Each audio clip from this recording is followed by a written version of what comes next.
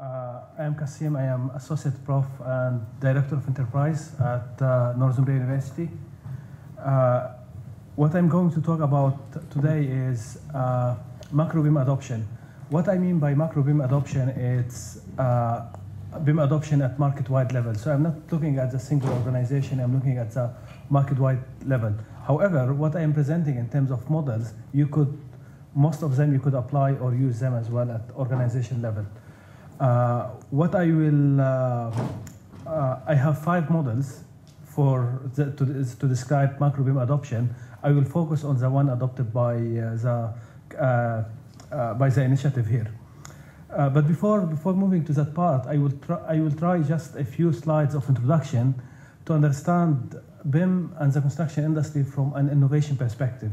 It's very important to understand the challenges of BIM diffusion at a whole market level. If we compare construction industry with any other sectors, we could, all other sectors, they have done really a huge advancement in terms of processes, tools, and products. When we compare the construction industry to any other sectors, what do you reckon should be today? Is it? No, it's not here really. It's basically a combination of some part are using the old ways, a big portion of the industry are still using old methods, and as well a good portion are using the new methods, which we talked about the whole day. But the question is, why not everyone is on the right side? Why not, if the benefits are so obvious, why not everyone is on the right side? Like if you talk about smartphone, iPhone, or any smartphone, it's obvious everyone has an iPhone. Why, for example, with BIM, not everyone is there? To answer this question, I don't have an exhaustive answer to this. Just from an innovation perspective, I want to define the construction industry and I want to define BIM. What I found strange today is that it's 4 p.m. and no one has defined BIM. Usually in conferences, BIM gets defined 300 times. So I will start with the construction industry. I'll use here some slides, some representation from Ralph. The construction industry is often classified as complex, dynamic, and loosely coupled. What we mean by complex? Complex means it's composed of many systems that could have uncontrollable dynamics. What that means? I'm talking like an academic now. What that means? That means like it's complex if you need to make change in one part that implies changes in many different parts. It's not like just you change the small parts. And what makes construction complex is it's not just usually in research or academics they define complex project depending on the size, value, number of stakeholders. Really, what makes construction industry complex is the communication. You can see there the pattern of communication is very fuzzy, and that's what makes it complex. So if the other aspect of construction, it's an industry with very high turnover and low margin. And if both the definition and the characteristic of the construction industry, they both leads us to the same thing, that it's industry with low rate of innovation. So on the one hand, we have the construction industry that looks like this. On the other hand, I will define BIM. I will give you 3 definitions of BIM. You haven't seen any today. So the first one is, I think was defined implicitly today many times. It's about whole life cycle. It's about collaboration. It's about technology, process, and policies. What we mean by policies, new roles, new contractual frameworks, and all that stuff. The second definition, BIM is the current expression of digital innovation, and that came clear from the different presentation today. All new services, new roles, new products are really the direct result of innovation. And why I say current? Because what's doing all that kind of innovation within the construction industry is currently BIM. We don't know in 10 years what will happen, but currently BIM is doing that effect within the construction industry. But in terms of innovation, what innovation BIM is? That's very important.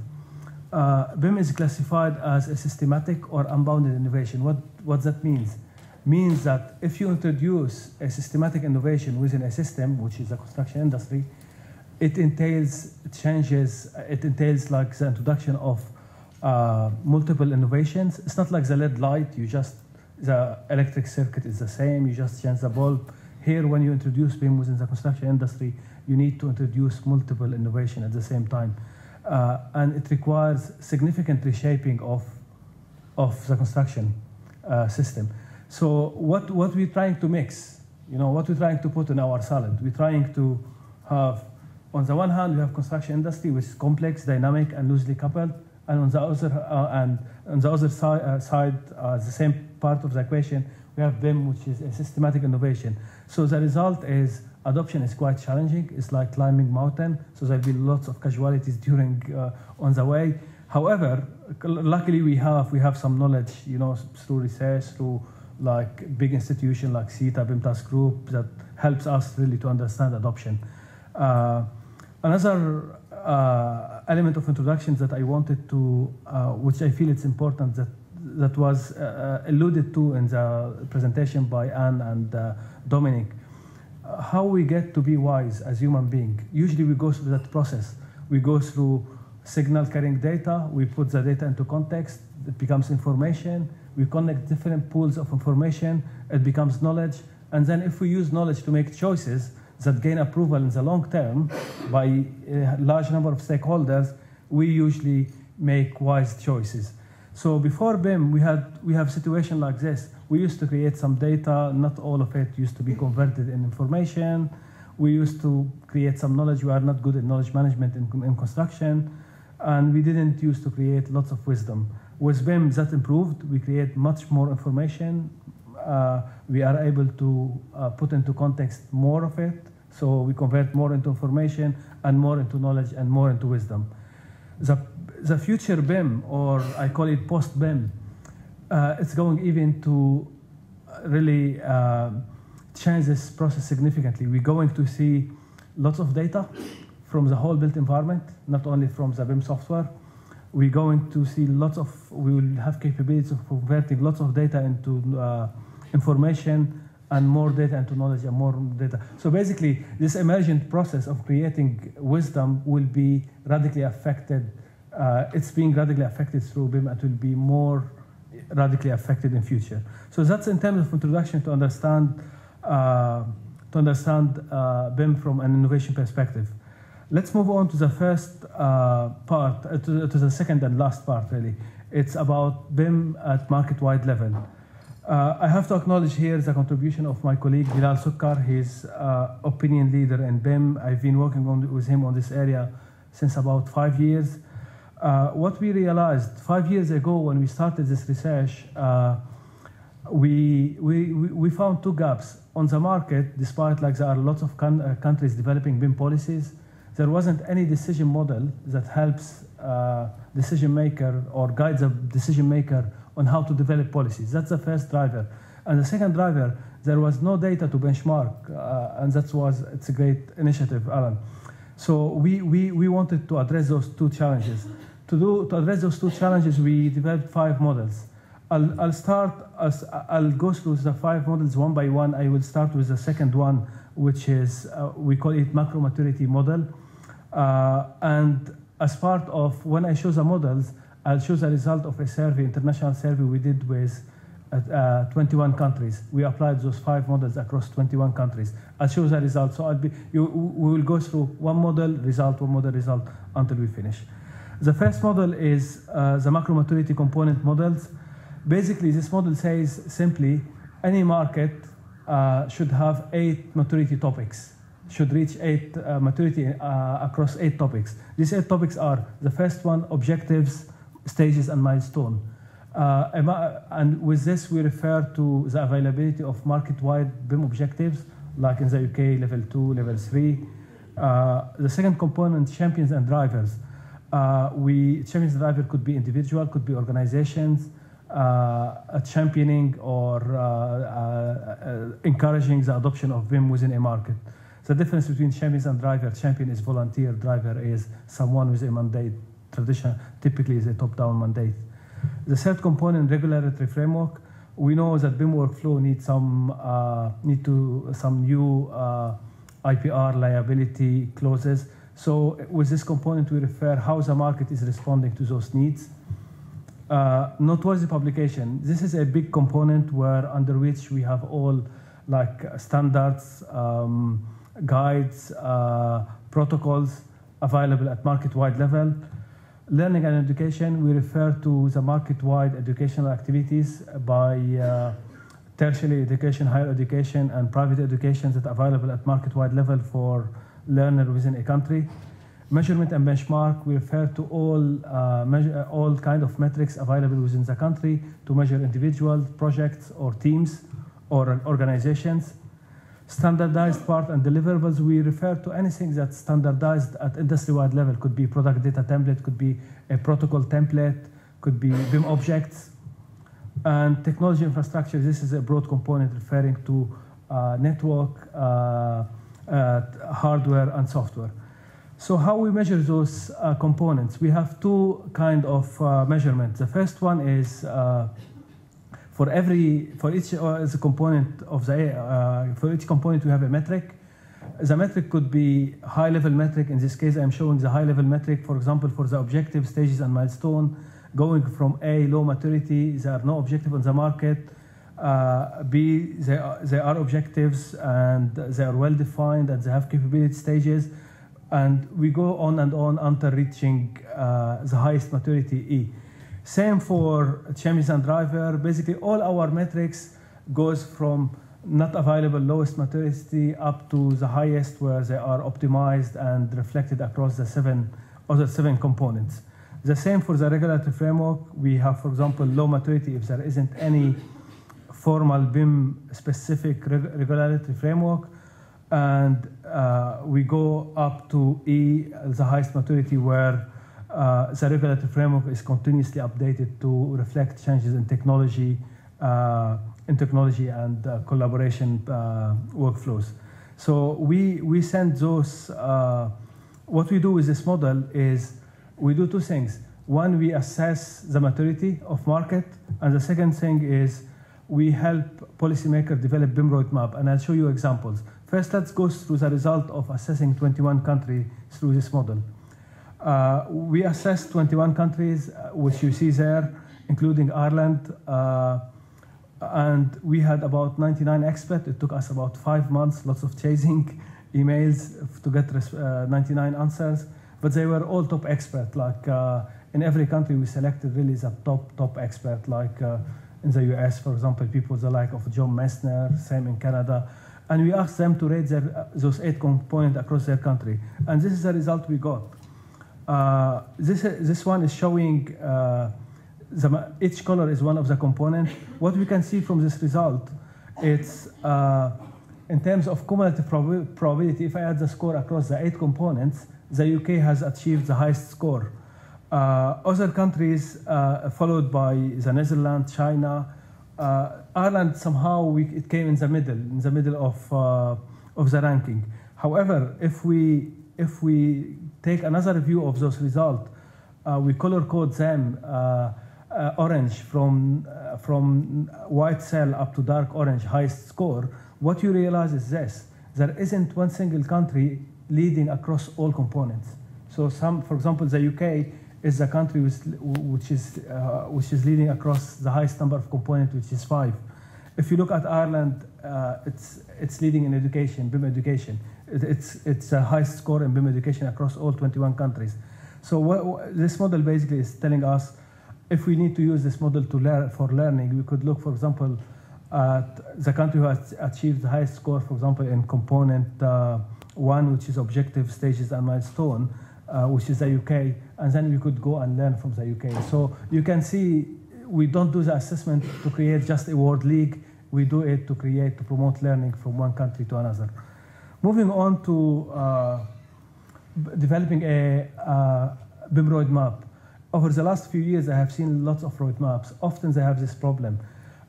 They have either missing components, or they are unclear, or they have redundant components. So what I do to develop a very well-coordinated roadmap, these are my 8 areas of maturity. I split them, I put them across a timeline, and I start assigning policy deliverable across each of the components.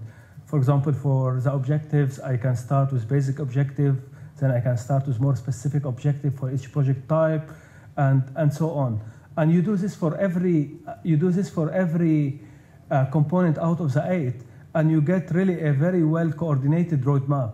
The roadmap you get from applying this model, it doesn't have duplication, it doesn't have gaps, because all those models are represent very well the reality. They've been tested, they've been challenged as well. I will challenge some of the model with you later on. So this basically helped us in really developing, and we are using this model with many countries like Spain, has been used in Chile, in Brazil, it's being used in Canada, now Alan is using it. So it's being used in many countries to guide the development of roadmap. Moving on to Model 2. Model 2 is a little bit more complex than the others. Basically, we have what we say, we have 9 areas of diffusion. Instead of measuring BIM within country as 65% of using BIM, what that means? Really lots of surveys over the last few years, 70 using BIM, 35, that doesn't mean anything. So what we did, we have 2 things. One is we have 3 BIM capability, which are modeling, collaboration, and integration. And we have the 3 parts of BIM, which are policy, technology, and process. If we cross them, you have 9 areas of diffusion. So we use this model basically to understand the extent of where is the industry in terms of is it still at the modeling stage or at the collaboration or integration. And we can have a feeling from applying this model if the market is just focused on technology or they are considering as well the process and policy aspects. And we applied this model across the 21 countries, and we got this result. Some countries, they have a good distribution, balanced distribution across the 9 areas. Other countries, they have like some areas of diffusion missed, like you can see like Switzerland, they have just 2 out of the 9 areas. If you want to develop a BIM policy for a country who has just 2 out of the 9 areas, your starting point is more challenging. While if you start with a market where you have already capabilities across the 9 areas, it's much easier. Some interesting finding from applying that model across all markets, we found that the majority of the market, there is a trend, there is a concentration of modeling followed by collaboration, followed by integration. And this is quite interesting because despite we all know those are the 3 capability stages of BIM, modeling, collaboration, integration, but it has never been demonstrated theoretically that all countries follow that trend. So that's an interesting finding across all countries. The third model called diffusion dynamic model. This is an interesting model. Basically, it explains how BIM diffuses within a market, and it identifies 3 dynamics. The first one you all heard of is top-down. Top-down one is like the government in the UK, level 2 BIM is mandated to everyone within its like the government rank. And the top-down can diffuse as well horizontally, not just down, could go diffuse to other countries. And the bottom-up, when you have in a country, you have lots of small organizations, engineering firms, small design, architectural firms applying it and influencing bigger firms, large-sized firms to adopt it. But the interesting dynamic, which hasn't been identified before, is the middle out. Middle out, basically, it's when large organization, large contracting or client organization or engineering firms adopt BIM internally and push it downward to the supply chain or start lobby governmental institute on top to adopt BIM. When we applied this model in 21 countries, lots of countries, they experienced this. Some countries experienced this. At the beginning, lots of small firms adopted it. They influenced large firm, who then influenced government or regional authority. So these are the results. What is interesting about this result is in most countries, the diffusion dynamic is middle out.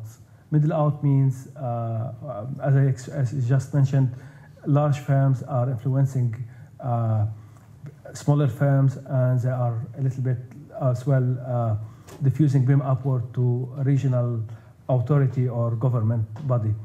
However, this dynamic is time dependent. Like if you apply it in 6 time, you find things might have changed. When we applied this, for example, in Spain, they said it's middle out. Basically, it's large firm are lobbying the government to mandate BIM or adopt BIM. While at the beginning, it started really with small firms. And it's interesting to see how dynamics changes over time. The fourth model is basically responding to this need. What a policymaker can do to adopt or promote BIM.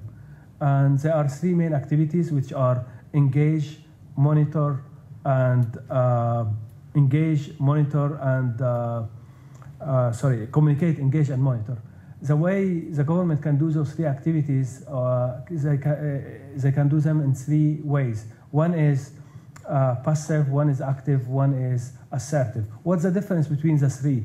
If I take passive communication basically it's the government saying to the industry, look, there is something called BIM, why don't you adopt it? It's really useful for your, that's a passive communication, like the EU procurement directive. An active communication by the government, it's basically the government takes a role of developing directly or through association informative guidelines for the industry. Assertive communication, when the government say, this is what BIM means to me, these are the system and workflow you have to use. And we have the same thing for engagement. You can engage just by incentivizing, or you can even go up to enforcing. So there are similar things for the monitoring.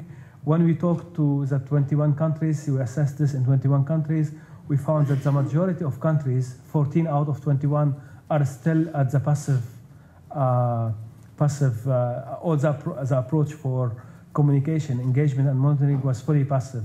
That doesn't mean they don't do anything. You know, the government is not doing anything in those countries. It's just it's doing something at the lowest possible intensity. In 5 countries, we have kind of active communication, education, basically, combined with passive monitoring and such as basically engage and observe. In the Netherlands and UK, they have their own distinctive approach. In the Netherlands, we have the pattern educate, incentivize, observe. In the UK, we have educate, enforce, and track, which was a unique pattern. Again, this changes over time.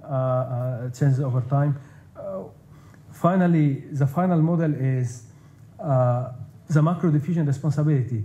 This is a very interesting model. Basically, this model is classifying all player groups within the construction industry as 9 player groups. And here I will challenge you if you could add a 10th one. So the 9 players group are policymakers, educational institution, construction organization, people who are here, individual practitioner, you and me, technology developer, Autodesk, Graphisoft, etc. Technology service provider are like all those customization technology companies who add on top of what's off the shelf. Industry association like RIBA, CIOB, community of practice like CETA, and technology advocates like Building Smart. Those are the 9 stakeholders. We use this model to plan their role within the BIM adoption, macro adoption. We could use this model to assess their contribution or plan their contribution. So, can anyone? Is there any category missed? Clients are like part of the construction, basically. Construction. There is actually one missed. There is someone who sits there in between the 3 circles in the middle, which is the change agent. So basically, in the UK, would be the BIM task group. Okay, so that's the only one missed, is the change agent who coordinates the whole effort on behalf of within that market. Okay, so when we compare the role of those 9 stakeholders across the 21 countries, this is what we got. If we take technology developers like software companies apart, there isn't any player dominating the activities of encouraging macro BIM adoption at market-wide level. The UK, we have, for example, a strong role of the policymaker through the UK BIM task group. What's interesting from the application of this model, you can really identify gaps. You can identify countries where there are certain stakeholders who are not participating to the policy development effort. So it's very important when you plan the roles of different stakeholders to learn from different countries where certain stakeholders has a high contribution. So in terms of, I'm actually finishing before time. I have just one slide for conclusion. Basically, applying those models is what they help us to do. They help us really to minimize duplication, identify policy gaps, improve clarity and coordination, because we can develop roadmaps which are very clear, and they encourage engagement. When you have a clear roadmap which doesn't have diffusion gaps, it shows the contribution of the different stakeholders. It's very highly likely that people will engage with your roadmap. Finally, which is the most important point, they promote learning across countries and reduce effort of policy development. So just to add what we are trying to do, we did this study, we compared and benchmarked. It's a huge effort of doing 21 countries.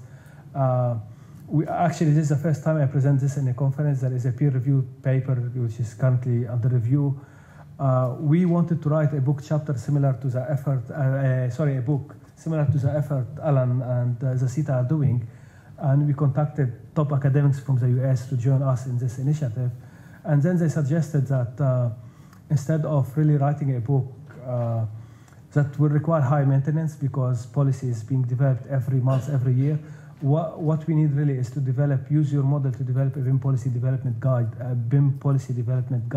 for countries. You know, like the Penn State kind process map, we need to do something similar for policymakers to develop BIM policies. And we took that idea on board, and we are currently have something called BIM Excellence Initiative. It's an open research initiative. Anyone can join it. So currently this project is the development of BIM policy guide is an undergoing project under the BIM Excellence Initiative. Thank you very much.